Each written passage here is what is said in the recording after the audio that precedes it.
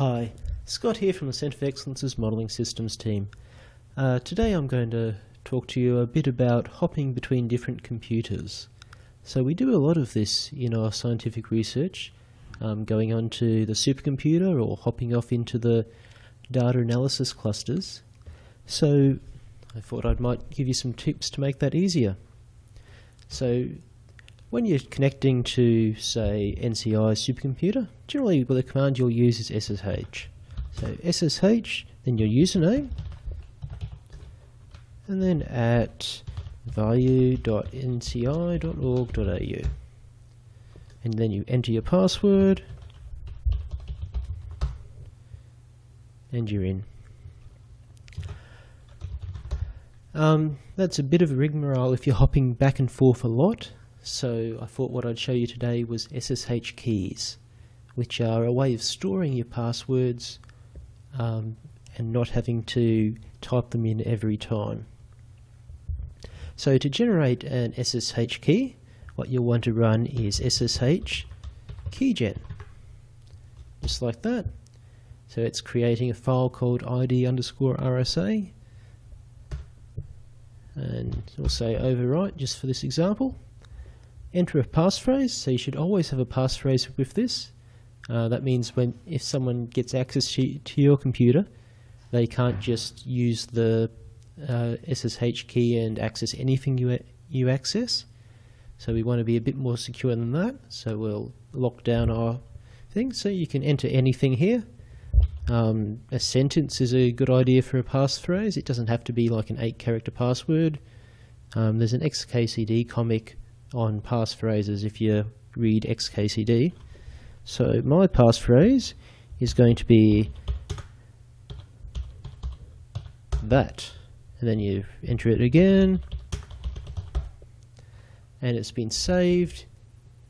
So you've got there's two files which make up your SSH key. There's the private key, which stays on your computer, you never tell anyone else, and there's the public key, which you give to other computers so that they can recognize you. So it works through cryptography, so you use the private key to sign a packet, which is then decoded by the public key to make sure that it's correct. So we've generated our key.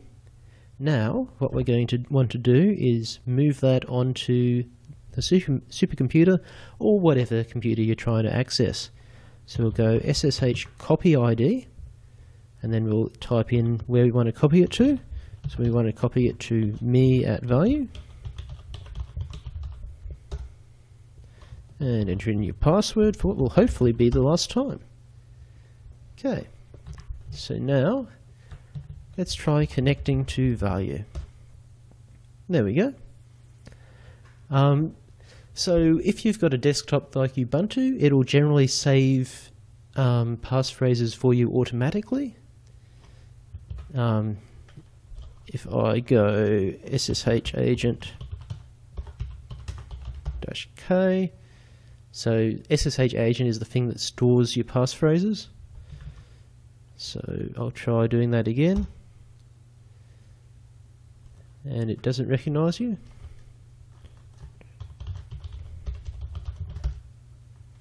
There we are. Just get your passphrase now. Doesn't seem to be.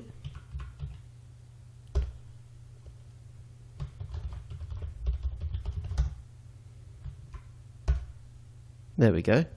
So now it's asking for our passphrase. So that was just a bit of remnants of my testing just before.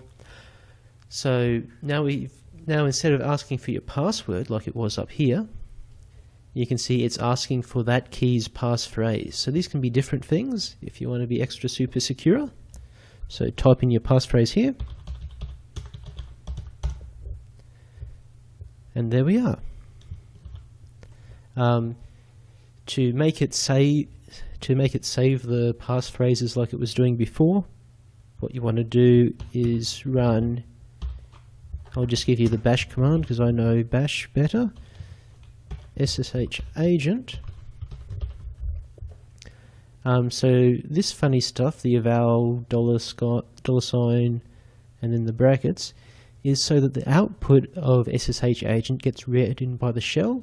So SSH agent will output a few environment variables that need to be in your shell in order for you to properly work, just like that.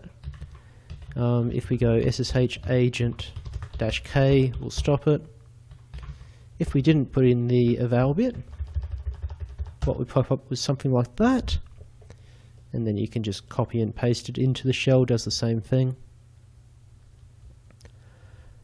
So now that we've got the agent running, SSH add will will save the passphrases for all of your keys. So it's asking for a passphrase to be saved. So that's saved, and let's go to value once again. So SSH at user at value, and now nothing's asked for. It remembered your passphrase, and then it used that passphrase to connect, and you didn't need to type in a password. So let's log out of that.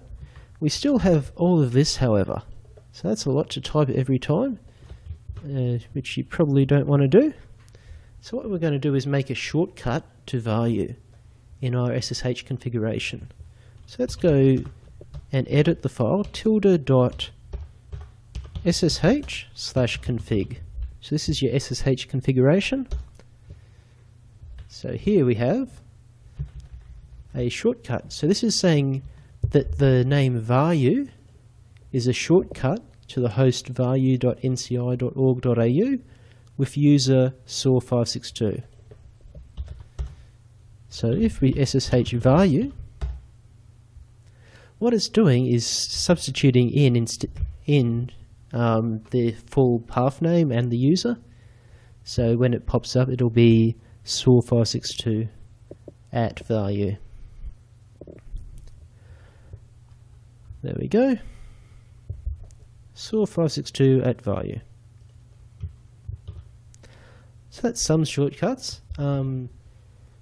You can also, in your .ssh config, if you often use X terminals, so if you're using graphical displays on the supercomputer, you can say, instead of doing -x at the SSH command, you can say forward x11 true. It might be yes.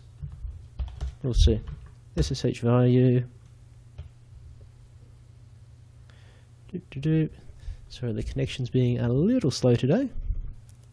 We should be there in any second.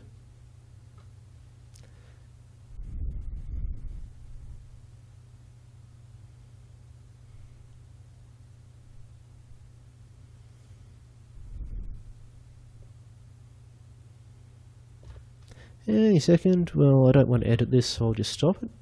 Oh, there we go. To see all of the configuration options you can have, man is the manual and SSH config.